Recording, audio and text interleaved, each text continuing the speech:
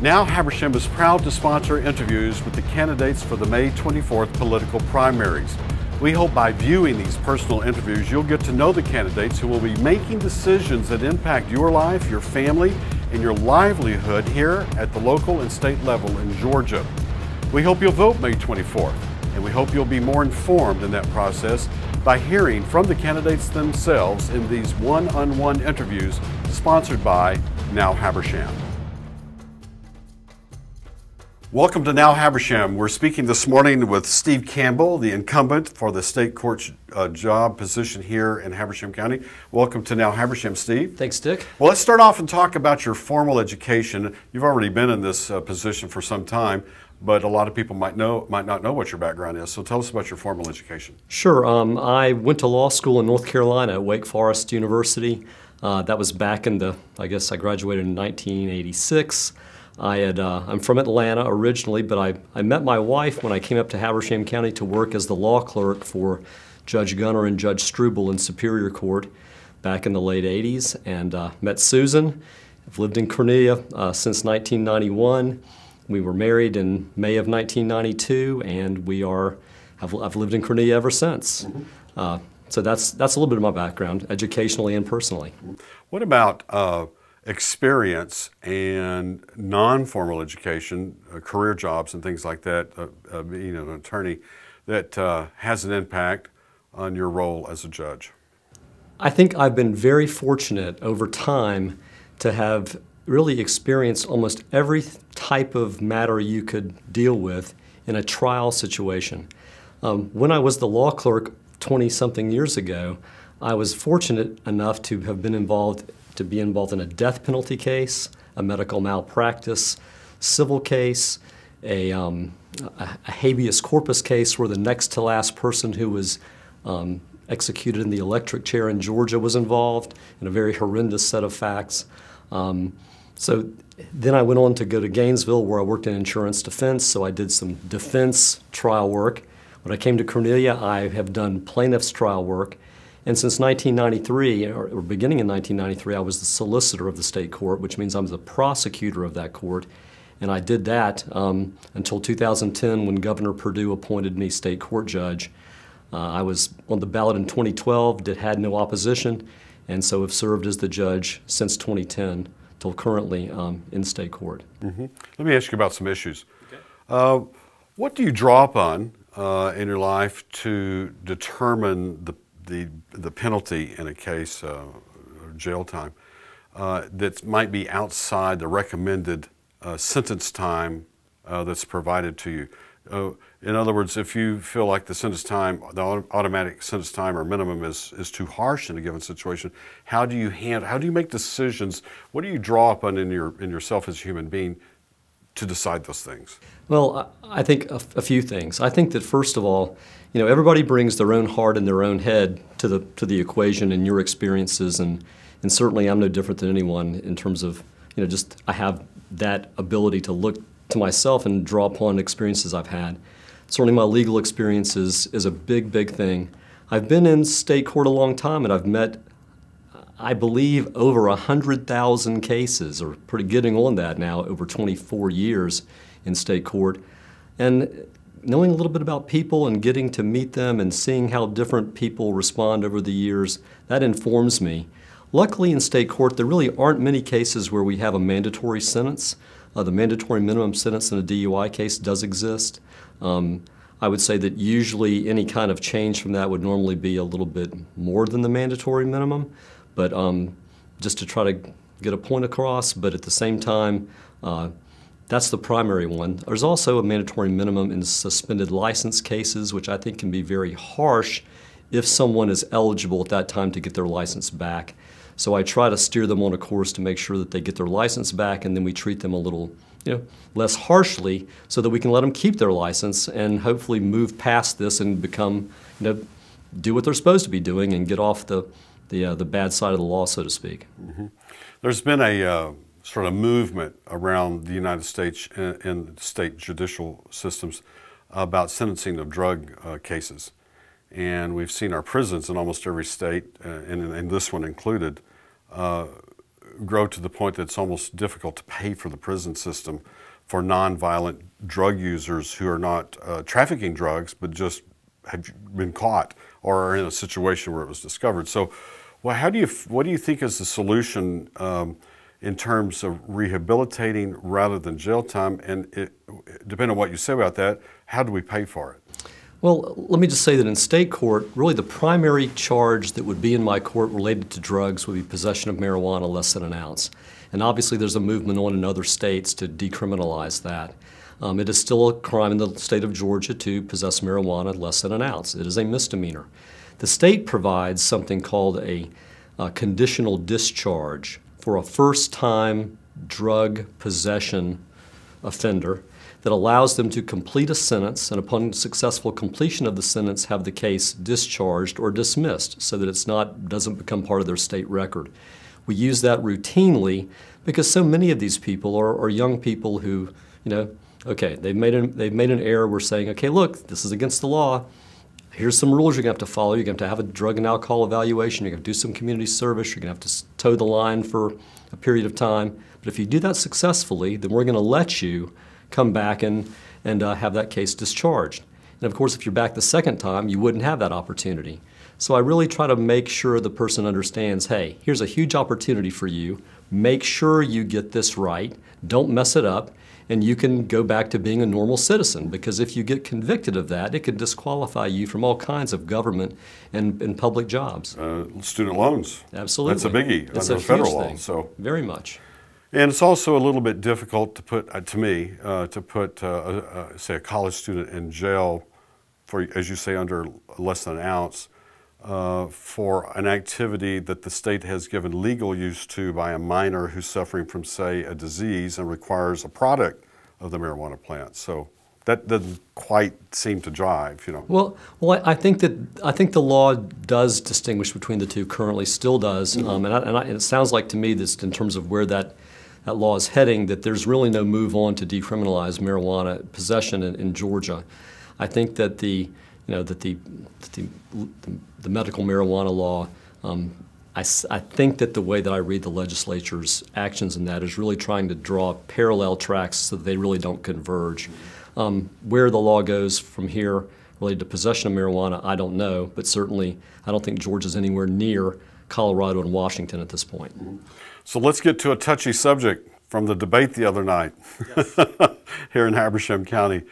Your opponent, right out of the gate, asked you about your office being elsewhere and your staff being elsewhere, and that the office for the state court judge sits vacant. So how do you respond to the question about, first of all, not asking about your employment, because you're a practicing attorney, and that's perfectly fine for the job you have. You can be a part-time job and part-time attorney. Right. And I don't know what else you would do if you were trying to live, just being on the salary. So how do you respond to this business that you ought to be stationed seemingly a long time at the courthouse most days? I guess I just view it as my opponent wanting to attack me and trying to find something that he can try to hang on me that he thinks is a problem. I have been practicing in this court, whether as the prosecutor or the judge, for going on 24 years, never had this issue come up. I think that there is a human resources county issue which relates to how that matter's been handled internally there, which to me has done nothing to change what the office does and how we operate. It's been the same as long as I've been doing it. It's a non-issue to me. I had the county manager has clarified that matter, and I just think it's not an issue at all. Mm-hmm. Now you've already been the state court judge. Let me ask you a question about the future. How will Habersham be a better place to live with Steve in this position? Dick, I can tell you that my goal as the state court judge is to provide a forum, a court where people can have a fair hearing and they're treated fairly. I think that, look, people are going to come to court and some people are going to like the results and some people aren't going to like them. You can't stop that. That's part of your job as a judge. You are making decisions. Some people aren't going to like all of them, okay? I can live with that. But I think that most of the people who are practicing law in my court and who appear in my court know that I'm doing my utmost to be a fair judge, where integrity, the rule of law, and just making sure that the parties are heard is primary in my court. I want people to very definitely understand exactly what's going on in court. In fact, I take time at the beginning of every court session to try to make sure that people understand what we're doing here today, why we're doing it, why when they are pleading guilty to a case, what very important constitutional rights they are waiving when they plead guilty or no contest to a case. And I take a lot of time to make sure that happens. I do want to say one thing. I think that, back in 2015, I was serving both as a state court judge and the interim probate judge in Habersham County. And there were times when I was having to balance two judge jobs at the same time. And I would have to go in one court and be back in the other, and that happened on several occasions. But I can tell you right now that I take my court and how it's handled with the utmost seriousness. I want every person who comes there to be treated fairly, to feel like that they are respected because they are. I don't care where you come from, what your background is, what you know, it doesn't matter. It's all about making sure that that person receives a fair hearing. My goal is to listen all the way through in every case, and I think I do that, and I think the people who know me and know my court know that that's what I do, that it's a fair place to get a hearing. We've been visiting with Steve Campbell, incumbent and for the state court judge position here in Habersham County. Steve, we wish you the best of luck. Thanks, Dick. Okay. All right. Hi, I'm Dick Stafford. Welcome to Now Habersham. This afternoon we're visiting with Robb Kiker, candidate for state court judge of Habersham County. Welcome, Robb. Good afternoon. To Now Habersham. Let's start off with just talking a little bit about your credentials and your formal education. What has prepared you for the position of state court judge? Well, of course, for state court judge, you have to be an attorney licensed in the state of Georgia. I believe it's minimum 5 years experience. I have 29 years of experience, both in civil and criminal trial practice. Also was the county attorney for Habersham County for 17 years before the chief judge of the circuit decided I would make a interim commissioner. And I was appointed to that position, did not run for re-election. And after that, I was the county attorney for Towns County for 7 years, while still maintaining a trial practice. Wow. What about informal experience? Things not associated, hobbies, interests, volunteer, things that you participated in that might influence your decisions as a state court judge. What kind of experiences have you had that maybe prepare you for your job? Well, activities, things that are not formally legal related, yeah. Right. I am a active duty officer as a JAG officer. I have drilled at Clay National Guard Center, so I serve my state as a commissioned officer. I'm the father of 5 children. And so from 32 years of age down to 7 months. And so I think that in raising children and bringing them through the school system, through the community, the morals, the philosophies, the teaching them to be good and productive members of society. And all of my children who are grown are productive members of society. I'm very proud of them. And so therefore, that life experience has offers a lot. What do you think are the greatest obstacles to justice in a rural town like Habersham County? Well, you have, I think the greatest threat to any community, but it seems more so to rural communities, is the drug problem. Mm-hmm. And that comes from poverty to a large degree, from lack of opportunities, and of course that's always something people talk about in rural counties, Habersham County included, lack of opportunities, and not much a judge can do about that, but that does foster those problems. Mm-hmm. Let me ask you a technical judicial question. Sure. And what criteria do you use for deciding whether to impose or affirm sentences outside of standard ranges as a judge? Well, of course, in the state, you're required are you required to be within Well, the minimum? there are some minimum sentences. For instance, DUIs. You have minimum service time. Of course, you have maximum time, 12 months for most of the cases, or all of the cases, criminal cases in state court, or misdemeanor cases. So therefore, you have maximum sentences, maximum fines, generally 12 months, $1,000 fine, plus surcharges. What you do is you take it on a case-by-case basis. Some cases warrant more punishment than others, and that's why you don't have a computer doing the job, why you don't have a printout. It's why you have a person. And I think that for a judge, in this particular situation, and judges in general, it's not so much legal background and experience, it's temperament and judgment and respect. And I think those are very important qualities for a judge.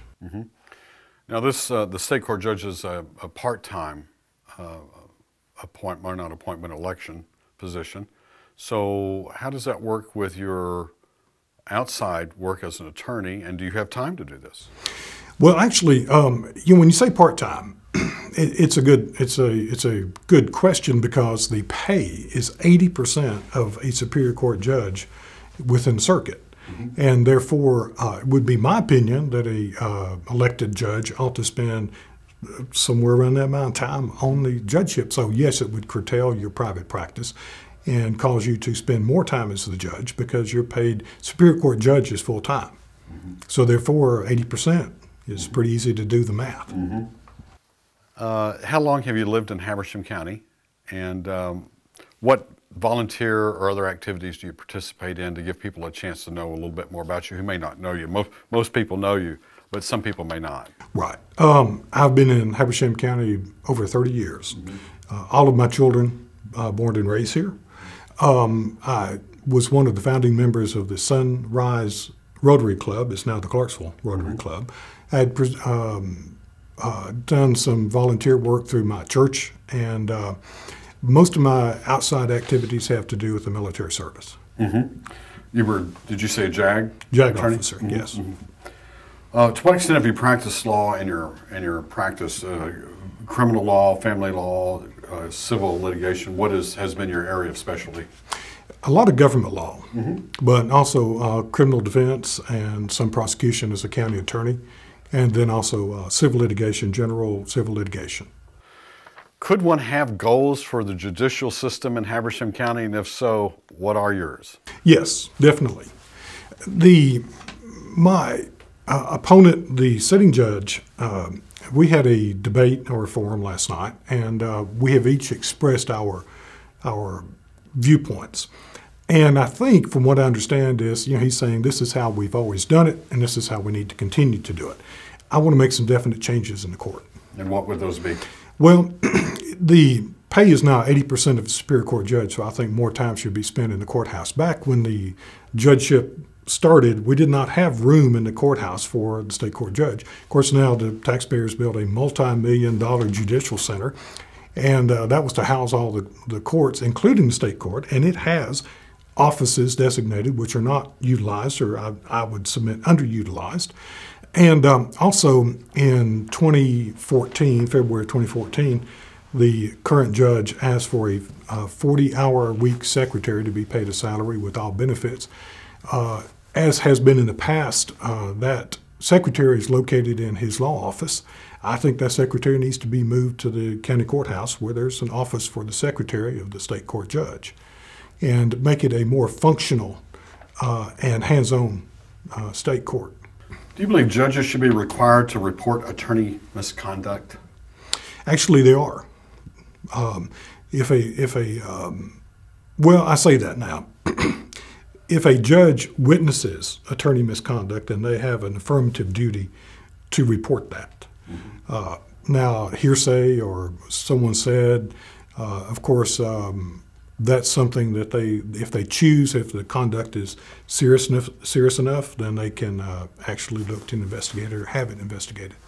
Does the state court judge have prerogative in deciding how much time is going to be spent on civil cases versus criminal cases, in terms of, like, say, a clerk would be trying to balance that in the docket or in the plans, the calendar? Is that an issue? It is. The criminal cases come because they come. It's the cases are made by the sheriff or other law enforcement, forwarded through the solicitor's office and then back through the clerk's office for scheduling of trial or hearings, plea arraignments, and various functions. In that capacity, that calendar will be what it is. Now, as far as the civil calendar goes, that's something that the judge has more control over. And I think that the court is underutilized in that way. We have 4 pending cases on the civil calendar on state court since 2013. The Superior Court judges are very busy on their civil calendars. You can look at them, and there's maybe in the hundreds have come through during the last few years. The state court has concurrent jurisdiction with the Superior Courts on several of the matters. So the state court is underutilized for that purpose and could release some of the pressure from the Superior Courts for trials. Why does a person who's planning to file a civil lawsuit, why do they choose Superior Court over Magistrate Court or vice versa if you're filing a complaint against another entity? Well, there are certain exclusive and concurrent jurisdictions. Right. Dispossessories, things like that, go to Magistrate Court. Superior Court has equitable and real estate, matters to real property, and also matters as to divorce and child custody. The state court kind of fits in there in between. Collection work, some damage cases and all could be filed in the state court. So I was just wondering if some of that can be changed around or not. It could. The problem is when you don't have an operating state court office in the courthouse, it's kind of like having a restaurant with your doors closed and locked. No one's going to come visit. If you were elected to the state court judge position, how would Habersham County judicial system be different if Robb Kiker was in that spot? I would untangle the private and public situation that has always existed, okay? But the court now has a budget in excess of $250,000. And I think as long as you have your county employee working in your law practice, you still have some of the funds being designated to a location other than the courthouse. You don't know what your assets are. You don't know how to utilize them. I would think you would separate those. Make your private practice, if you maintain one, separate from your state court practice, and then therefore be able to better utilize the assets and money assigned to you by the taxpayers. We've been visiting with Robb Kiker, candidate for state court judge in Habersham County. Good luck, Robb. Thank you. All right, glad to have you. Thank you. We hope you've benefited from these interviews sponsored by Now Habersham. And we want to remind you, be sure to vote May 24th.